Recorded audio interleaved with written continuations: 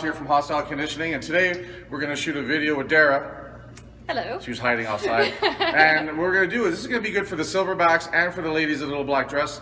And basically it's a recipe to make homemade protein bars. Is it not? That's what's going on? Yes. So I'm going to take it to Dara and she's going to go there. She has an apron on. I already told her she needs a skull on it. We're going to fix that for next time. So go, Dara. All right. So to make the protein bars, you're going to start off with 3/4 of a cup of cashew butter, which you can make yourself, or if you don't have time to make it, you can always pick it up at any supermarket or health food store. So you put that into your bowl. I'm just going to chuck dishes behind myself here while I'm doing this. That's how we do dishes at Hostile. What you're going to want to do next is you're going to want to take 1/4 of a cup of honey. So scoop that out, and you're going to throw that in the bowl with the cashew butter.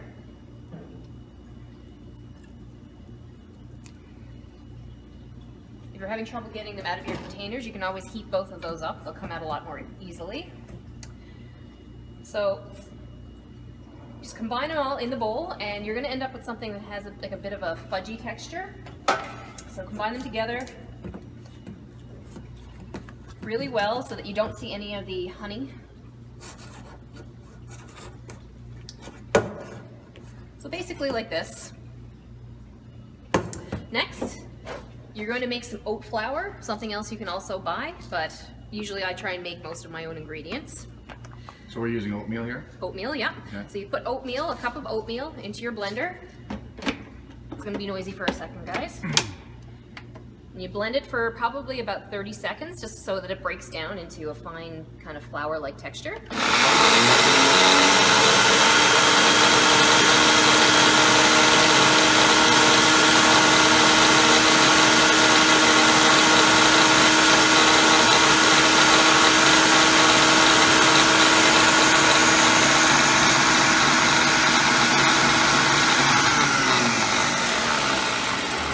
That was about 20 seconds. You don't have to have it fully blended through. A couple of extra pieces of oat in there is not going to make or break the recipe. Adds a little crunchy to it. Yes.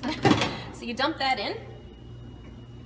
Next, you're going to do next you're going to do the same thing with the coconut. You're just going to quickly run it through the blender just to break it up a little more. I did buy some finely grated coconut, so... There's coconut powder? No, it's just coconut. Coconut, so that raw coconut itself, yeah, out of the shell. So this one is an organic unsweetened. Sorry, organic unsweetened coconut. Cool. You're going to want to give that a little blitz just to help break it up a little more. Again, you want to try and get this stuff as fine as you can, but you know, like I said, it's not going to make or break the overall recipe. Depends on the kind of texture you want, I guess, right? Yeah, basically this recipe you can toy with any of the measurements. You can, like, the amount, like we just basically came up with a base that kind of fits the meal plans that we have here. Because we're trying to match a certain amount of macros, Yeah. protein, carbs, and fat per bar and stuff. So Exactly. So I'm just going to run this for a couple of seconds.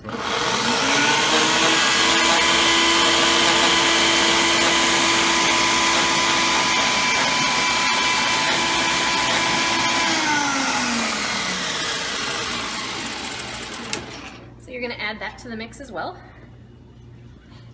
And again, all this stuff is room temperature. Nothing's heated yet. Nothing's. No, you can heat it like the. We're not the runny cooking stuff. anything, right? No, we're not cooking this. Yeah. This is a non-cook recipe. It's like a cold press cookie thing. All right, so you've got that added in there. Give that a little mix. Just kind of wet everything down. So this also burns calories and helps you build your your arm muscles. Yes. That's excellent. The honey and cashew butter really. Gum things up. Yeah, definitely. So next you're going to want to add 3 scoops of a high quality protein powder. We use the Whey Fusion that we have here, but you can use Whey Fusion you have to from use Whey Hostile. Fusion. That's your Whey Fusion. Use any other protein, it destroys. Yes. Actually, I think turns them into poison. Exactly. I mean, I'm not 100% sure, but I take a chance. Whey Fusion, save lives. So at this point, it's going to look kind of dry. Doughy, yeah. But we still have more dry ingredients in it. The next thing that you're going to add is some puffed quinoa, which is something you can buy at a store. I pop my own, where it's basically like the old school popcorn. You throw the grains into just like a pot. You don't need to put a lid on. The stuff doesn't hop very high. Put it on medium heat. You're gonna start hearing it popping, and once it starts turning kind of a golden brown color, that's done. The texture is kind of, it softens up enough so that you can chew it. Sometimes you'll buy some roasted stuff and it's a bit too crunchy. This stuff is nice and puffy. So this actually, I taste a little bit. It tastes a lot like Cheerios. If you took a couple of, you know, raw Cheerios, yeah, and eat them, it has the very same consistency, same taste. Exactly. So we've got those thrown in there, and lastly, we're going to throw in some chia seeds and some hemp seeds. Usually, I put in about 1/8 of a cup of each. You can put more or less depending on your needs. The hemp hearts that go in there, they're a prebiotic. And the chia seeds are just some added protein, and they, you know. And these are all like just, they come out of like the raw out of the package like yeah, that. You're not yeah, you don't do them anything with them. Okay. So throw that in. Now at this point, you combine it all together. More mixing. More mixing. So if you had like a blender or mixer army thing, you could use that, right? Yeah, like I have a stand mixer at home. Yeah, that's what I meant. That stuff That's with the arm is amazing, but not everybody has those. And again, we're looking to burn calories at the same time, guys. Now, the last thing that you do, like when it's in this, sorry, I just have to grab a bottle of water. When it's in this state, you want to kind of wet it enough so that it just kind of forms together into a ball. So we don't want to turn it into mush, we just want to make it a little pasty? Yeah, you just want it to come together. So, I don't know, maybe add about 1/4 of a cup of water to it, but just do it in little bits at a time. 1/4 of a cup may be just enough, depending on the brand of items that you use. It might be a little drier than others. So a little bit at a time, mix it, see if it's enough. If not, a little bit. Don't just overreact and throw a whole cup of water in there and have protein bar soup. Exactly. Now you see how this is coming together now? It looks like a batter.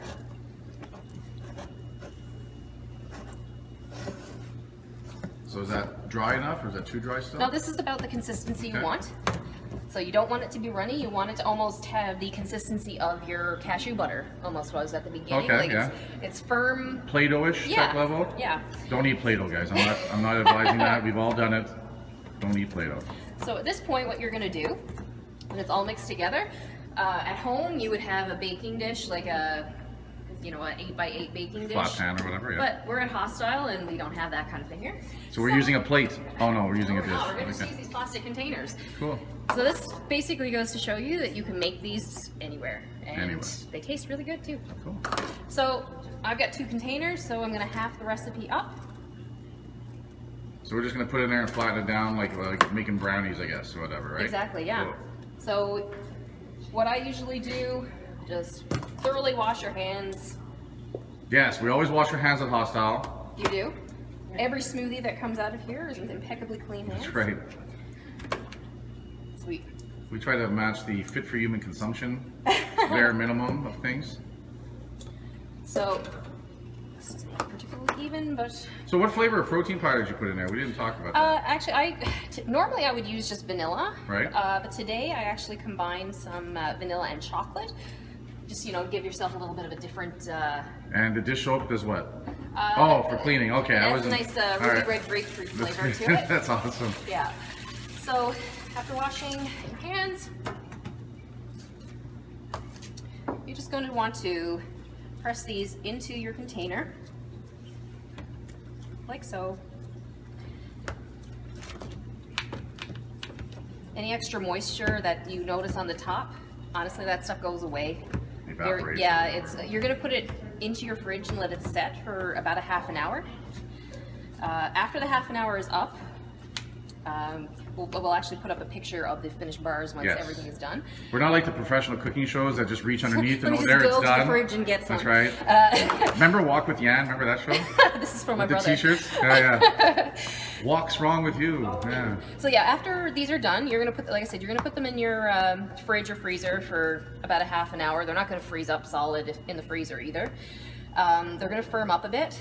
You're gonna tip them out of the container, and you're gonna chop them into bars. So in this size container here, how many bars will we make out of that? Like how many will we cut that into to fit the macros? Like what will we turn around and say, okay, this size container, we'd make what, 6 bars out of that? In each container, there's about 6 bars per container, so you get a decent sized bar. You know, like you're looking at something, you kind of almost compare it to most of the commercial ones, except for like the really ginormous ones, but like the Quest bars and things like that.